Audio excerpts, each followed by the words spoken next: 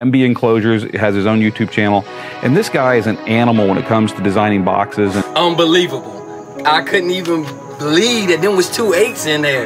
This guy right here is doing something special.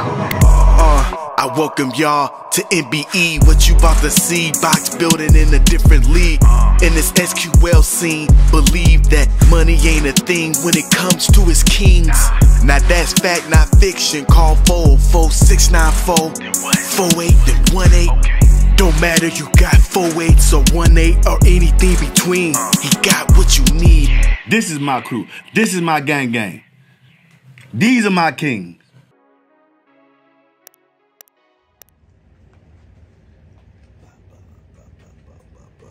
What's up? What's up?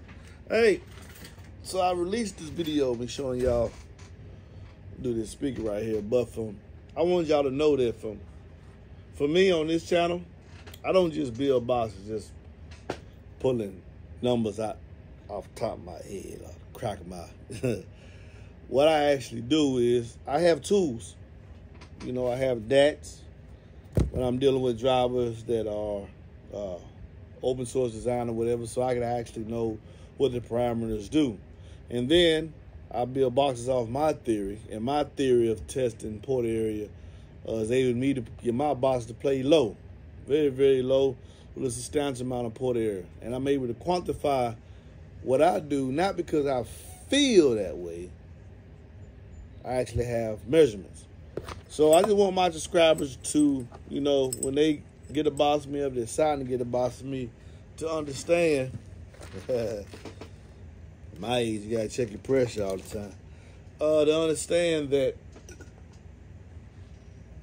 I'm really serious about what I do. Not only do I use DATs, let me see if it shows. Are you on? Yeah.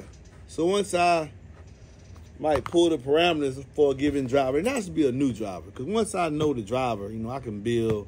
I don't have to pull it every single time. It's got to be something new. When these customers come out with these manufacturers come out with new 8s, I pull the parameters. Sometimes I pull the parameters on subwoofers that already have listed parameters just to see what it could do. And this what goes on behind the scene that y'all don't even know that I do, because some of the stuff you wouldn't understand.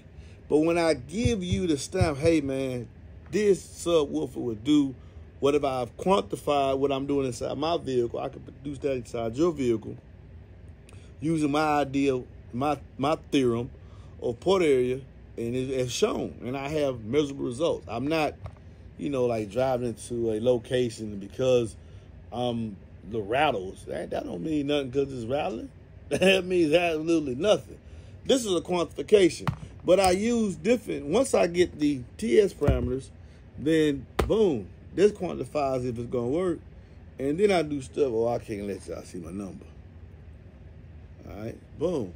I put the results, information from here. This is the last step. I put the information from here when it's a new driver into base Probot 6, model it out, and then I build a box and quantify it. And then I do it over and over again. Different box volumes for different applications, different box volumes for different subs. And in different box volumes for different subs. They don't all get the same box. People think that I build one generic box. I don't build generic boxes. But you and I have talked beforehand, and I told you what you had to do for the box to succeed. Now sometimes, you know, manufacturers be off on their specs. A lot of times, some companies are known for being off on their specs. Is Scar, but I pretty much know them now that they ain't came out with nothing new in a while, and forever. American based, he be off a lot. Who else? SoundCube at one time. Who else might be off? And some of these new companies, because they're not actually, like not NB Quartz, Nemesis Audio. I had a 10 one day. They told me they had a 7.5-inch cutout. Don't do that. The Nemesis Audio NHT's got a standard size cutout. But then the Rockville Punisher, it tells you its cutout's 8 inches, and it's not. So it's different. You know, those things right there, you realize then it's just somebody, they just, you know, everything make base, okay? And they just sell it to you. But even so, still, once I get the parameter of the driver, I can pull the DATs myself play with it, Fred test it, put a DATS again, put it in the box, put it in the DATS again, see what it do, and then decide, nah, this ain't gonna do it. After about that, when I get to this stage, when I'm actually building the box and metering, then I can tell you if it's going, and sometimes y'all don't even see the score. Yeah, I ask, hey, man, what happened with that? What happened with this? Why you didn't do that?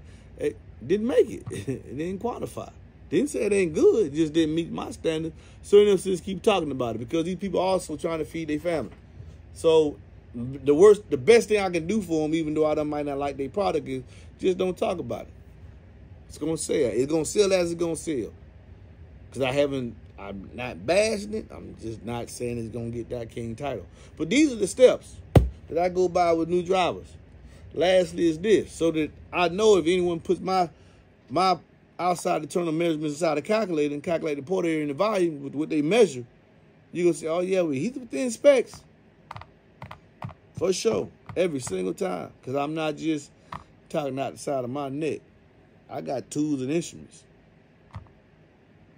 Y'all be blessed. I'm gone.